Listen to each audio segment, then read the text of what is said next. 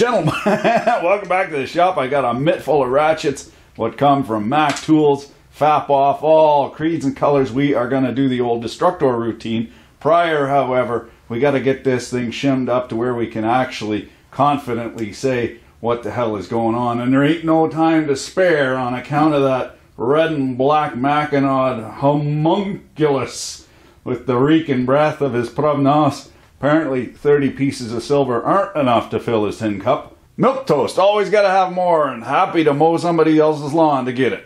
I gently remind you, fellow parishioners, that you can't spell wanton destruction without bumblefuckery. Leastwise, not here in the Empire of Dirt. To the clapped out Bridgeport milling machine. I ever tell you about the time I became a man? No, not that time. It's when I clapped eyes on this beautiful Bonnie rig, 110th unit of 1987. Clapped right out. I saved her from the old nag that she is, saved her from the glue factory, and she's got a back to prove it. The saddle on this thing just wallered right out. So guys, real machinists would never use this machine in a million years. And a lot of times when I'm doing hard stuff, I go the wrong direction, this way. That's because the saddle is fucking wallered out, and especially on hard stuff, we're using Kunstain Tongue Glide, the paragon of materials. Real hard doesn't like to chatter so much, so that is why I run it this way. Don't be incensed at the comments by real machinists that I'm doing it the wrong way, because they ain't ever used a beautifully crapped out, pardon my French, clapped out Bridgeport milling machine. Fuck ya!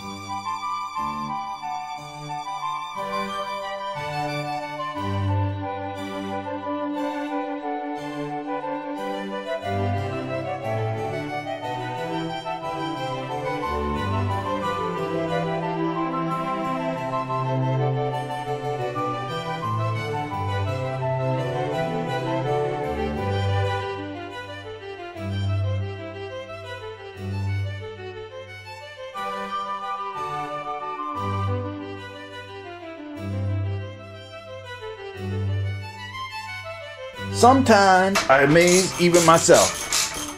Too bad it's the wrong fucking size.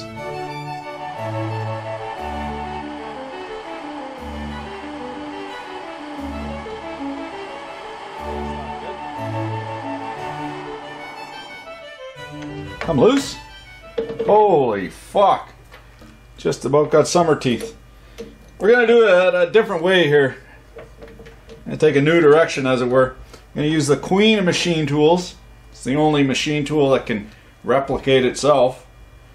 Well, at the hands of an experienced operator. Not me. The thing about this is, well, the zombie apocalypse is coming. You're going to want to know a guy with a lathe at the very least, because super useful. I'm your man. We're going to center drill this, and then we're going to through drill it 3/8. And then we're going to try broaching it. Now it is a deep broach, so we might come in from the other side around halfway with a bigger drill so that the broach doesn't have to work all the way through this big slug here.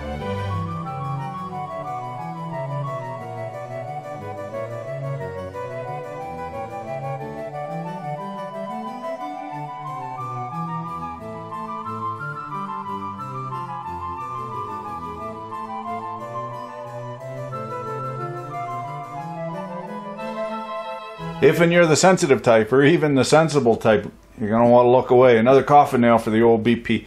Thing is about this old iron, it's just like a D8 cat. It thrives on abuse and neglect. That's what I'm telling myself anyway. I'll put her in the back here. This is a broaching tool, what I made years ago, and I actually showed a video. I don't know if it's still up, but I think back then it was just me and my mom watching, so you probably missed it. But I'll show you the particulars if in this work and doesn't kill us all.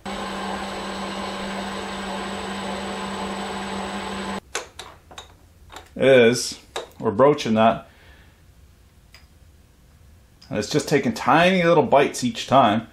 And because we got a conical grind here, or hemispherical grind here, and then we've ground some relief in here enough to allow us to weeble wobble in there. Each time around it's just taking a tiny bite, moving a bit of material towards the center.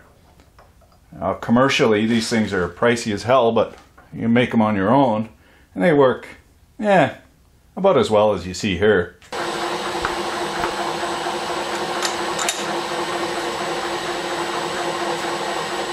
Not teabag if I do smell so myself. I went back through there with the 3/8 and she's a little bit tight. First time tight, second time all right. But I'll show you a trick and bigger than that. A little detail on the grind. Because the grinding wheel is round, if you just turn it around, you'll get a hemispherical grind. What's good enough to make a chip. Fair chip come out of that. Now we'll heat this up, do the same thing. She's hotter than a $2 pistol and took a fair chip out of her while. So now that should have plenty of clearance to slide in easy. Your old pal Bumblefuck still got a couple surprises left in him, huh? Not all good looks and witty repartee. Got it where it counts. Big shoes, big feet, you know what I'm saying? Oh, fuck yeah. Ah. Oh. Stuck. That there is the clock for Dali. Now we got the torque wrench set on it, and at the bottom of the scale it's going to be a little bit more inaccurate, but we got this set for 100 foot-pounds, which is equivalent, according to the chart, to 520 psi on the gauge. That's of course the effective area of the piston times that pressure gives the force, times that lever arm gives you the torque of 100 foot-pounds. Cordac.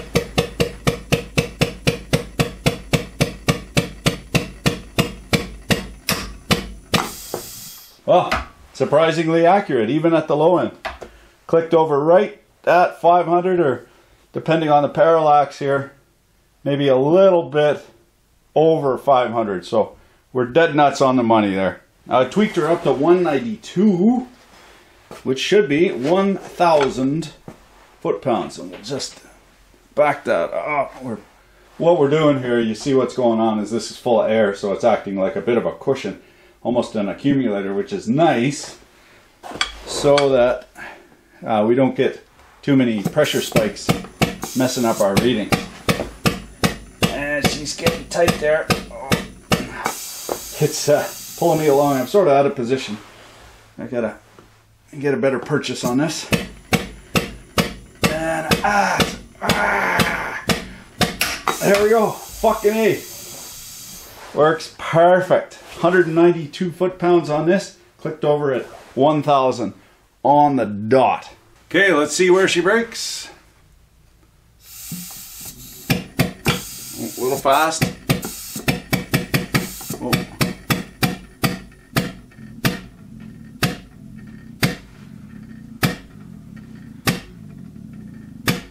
$192 foot-pounds.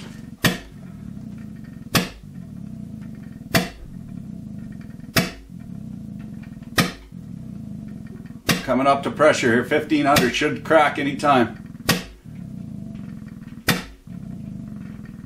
There's almost 300 foot-pounds. Holy shit. Fuck me. I'm getting away from this fucking thing.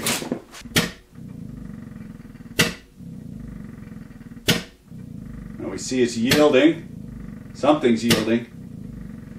Could be the... Oh, there we go. Busted. There we go. Classic torsional failure. You got the swirly toilet bowl routine of that shear failure.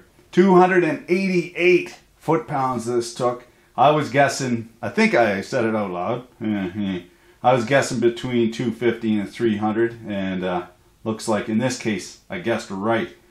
The material itself doesn't look too skookum, but nice grain structure on it. No big grains on there, what you want, little tiny grains. Dull gray as well, indicative of high carbon. So we know it works, it's working, and it's surprisingly accurate even at the low end, which I thought we'd be off by quite a bit at the low end, but quite frankly, more than good enough for the girls I go out with. Thanks for watching. Keep your dick in a vice.